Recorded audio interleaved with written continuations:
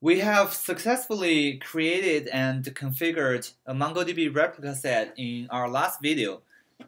So let's talk about in this video how to create an admin user and use that admin user to further create MongoDB users for your application. And since you need to create MongoDB users, and that's and that kind of operation, you have to run the related commands against the MongoDB replica set primary member. So what we need to do first is to find out which MongoDB instance that is running inside on our Docker Swarm cluster is actually the primary member of the Docker Swarm of the MongoDB replica set. So now we are on the manager Docker Swarm manager node. Let's run Docker PS to find out the container ID of the MongoDB service, and let's further run the bash command on this container so we can connect to the MongoDB service using the Mongo command. And once we log in here, you can see that this Mongo service is actually a secondary member of the MongoDB replica set.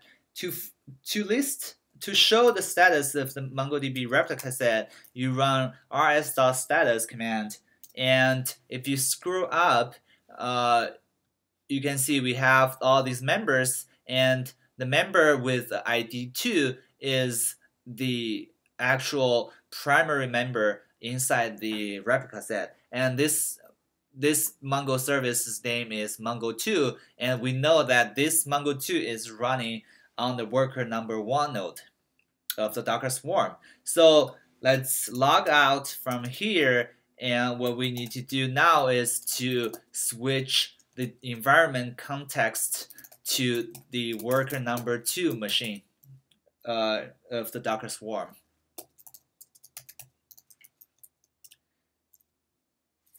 Should be worker 1.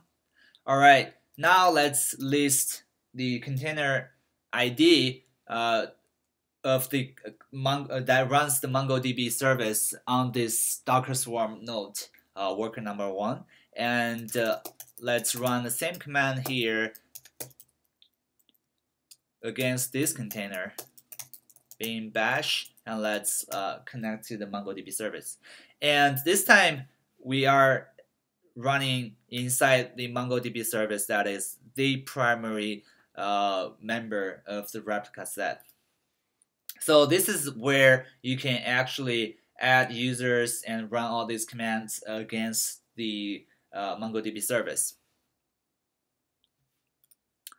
So in order to create an admin user, let's switch the DB to admin. And now we have switched to the admin database, and to create a user, we use db.create user and give it a parameter of the detailed user information. And we do that by specify the username as admin,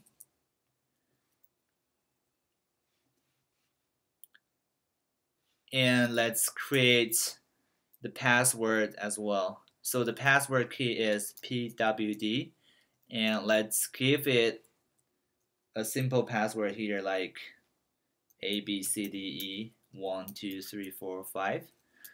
And in your production environment, you need to specify a pretty complex password just for security. And also, an important thing is, since we are creating an admin user, we need to give it the role of root.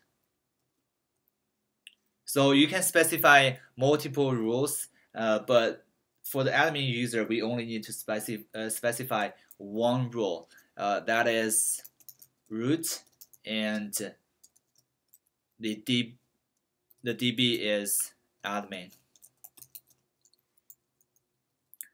So let's run this command, and the result is successful, that we have created a user named admin, and this user's role is root over the DB admin. And Now let's create an actual uh, application user for inside the MongoDB service.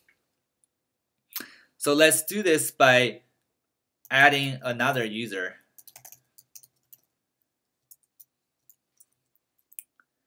So we are basically running the same command, but specifying different usernames.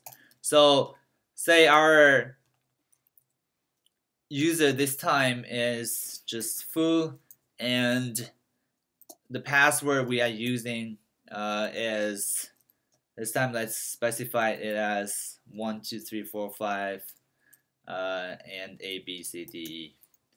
And so for the application user, you have to specify the minimal kind of rules that you want this user to have, and that usually would be